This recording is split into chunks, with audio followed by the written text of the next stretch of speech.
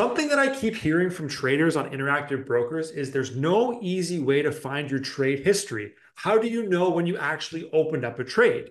Well, today's video is all about showing you how to find that information on the TWS app, the Interactive Brokers mobile app, and the iPad app for all you tablet users out there. If you use the TWS platform with Interactive Brokers on a desktop or laptop, you'll know that the activity area is where you see your orders, trades, and summaries for the daily trades that are appearing. What most people don't know, however, is that you get 7 days of data in this area if you want to. To do this, go up to New Window, type in Trade History, and this is going to give you a few extra days of your trading information that's going to show there. So right here where it says Show Trades for Today, you click the drop down right there and go to 7 days.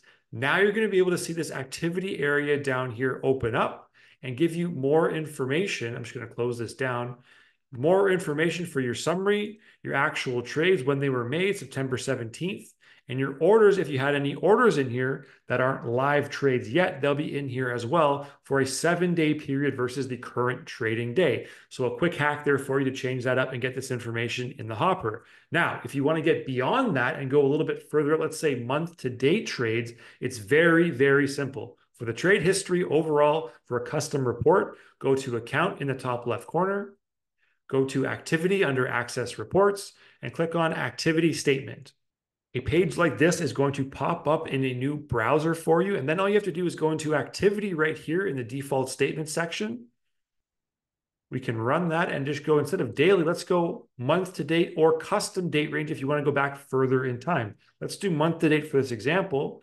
Then we're going to pull it and go HTML, so view it in a browser. You can also do PDF if you want to print it, but we'll do view. And once the report is simulated, we see it's September 2nd to September 19th. Perfect. Coming down here, if we click on trades over here on the left-hand side, now we have all the trades that we had made in that trading period. You can see there the date and time. September 10th, we bought 40 shares of Tesla. On September 17th, we closed what looks like a credit spread. And on September 10th, we opened up some kind of combination position on Tesla, looking there like a iron condor. So that's an easy way to find it out on the Interactive Brokers TWS platform, plus an extra tip there of how to get 7 days of actual trading data on the platform itself without having to go in and building this custom report. Now let's look at the Interactive Brokers mobile app for all you phone-based traders to see how you get this information just as easily. So in the mobile app, it's a bit easier to track our trades over the course of that 7-day period. If we go into our trading area down at the bottom right there, and then if we click one more time on the trades area, and in here we see no items to display. So there was no trades today on September 20th. That's fine. And what's important is these areas up at the top here where it says today, yesterday, Wednesday, September 18th. And if you scroll over, you can select these dates and understand if there was actual trades made on these days by selecting each individual date. So it gives you a day there on the 17th, some trades were made, which is great.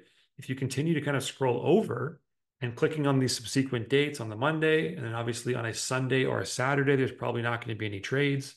So you have 7 calendar days in there though, already pre-programmed into the app where you can look at and look back to your trades and see what day they were made, what trades they were made. They were saved for you there with a couple clicks inside the app in the trade section.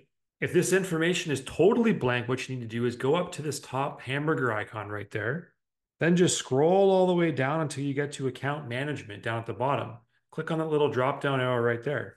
And you can guess where we're going. We're headed to activity statements yet again to print off a beautiful, quick little hitter on our trading summary.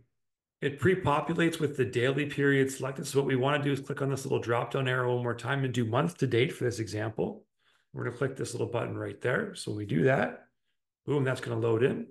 Then we just have to scroll down here and select if we want PDF, HTML again, or CSV. I usually just do HTML and click right here to say view to easily view it on your phone.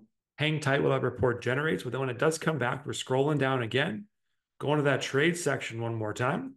And then we have the luxury again of going through and understanding which trades were made. Our date and time column is right there. So everything in this column right here is our date and time for all the trades that we've made. And we can easily go through and see what was done, when it was done, and what kind of trades were made in, again, a few little clicks there easily on the Interactive Brokers mobile app.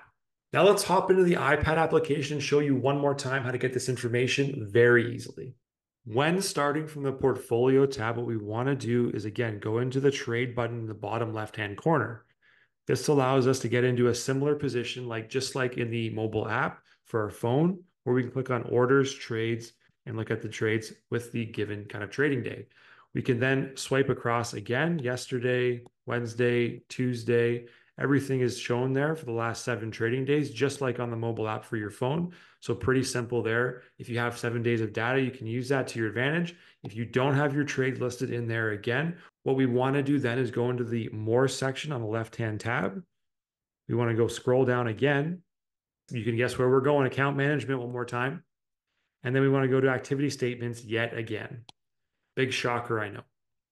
We have the option again to do daily, custom, or month to date. Let's do month to date just to keep it consistent with everything else. Click on HTML again, click the view button. Reports being generated. Thank you very much, Interactive Brokers. Scrolling on down, go into that trade area right there. And you can very easily see on your iPad or your tablet all the trades again in the same format as before. All 3 scenarios give you the same information, all with just a couple clicks of a button. I know it's a pain in the ass at times to go look for this information, but this is the easiest way to get there. It's very quick, it's very easy, it's direct. Hopefully this gives you a bit more support on where to go for the iPad application. And if you want more killer tips on how to set up your Interactive Brokers account on TWS, on the mobile app, on the iPad app, whatever you use to trade, check out my Interactive Brokers blueprint coming very soon. It's linked in the description of this video, giving you all the things you need to get your account set up properly, do it right the first way, save time, save frustration, and do things right from day one. Linked in the description. Thank you for watching this video, and I hope to catch you on the next one.